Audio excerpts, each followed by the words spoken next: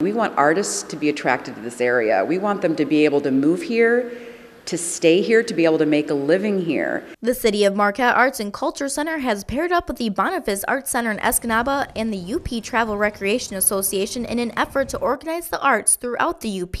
This collaborative effort was sparked by Art Prize 8, in which several art centers in the Upper Peninsula came together to rally up 51 artists to send to the Downstate Art Competition. With expressed interest from the Ironwood area and the Copper Country, they're working to create and promote the Regional Art Alliance. Arts doesn't know boundaries.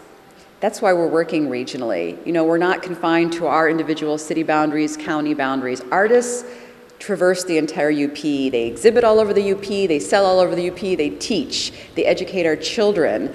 So we have to work that way as well. We can't just think of our geographic location. With everyone across the UP, we can have a strong, unified presence, regional marketing, and we can really move forward. We're just really inspired and fortified. So there are a lot of options. The organization of both for-profit and nonprofit art centers has a number of reasons for wanting to create the alliance, like increasing arts and culture tourism. We're hoping that people are driving in over the bridge and over the border and coming in to see us, that we're bringing more artists up here, and we have a stronger economy with cultural tourism. We know people come here for the great outdoors. We need to help them find the other places to go. So part of the alliance is building really a cultural trail across the UP.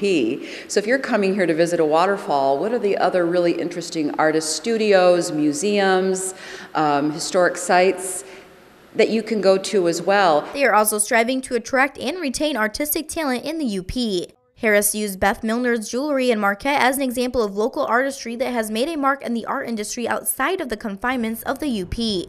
But beyond all of this is a deeper-rooted goal of preserving and increasing the arts and placing an emphasis on educating local communities on its importance. The creative economy needs to be at the leadership tables, especially when there is community development and economic development initiatives going on, and they're not right now. Often the creative sector is an afterthought. The leaders of this movement are hoping to reach out to museums, historical sites, and other cultural programming in the UP.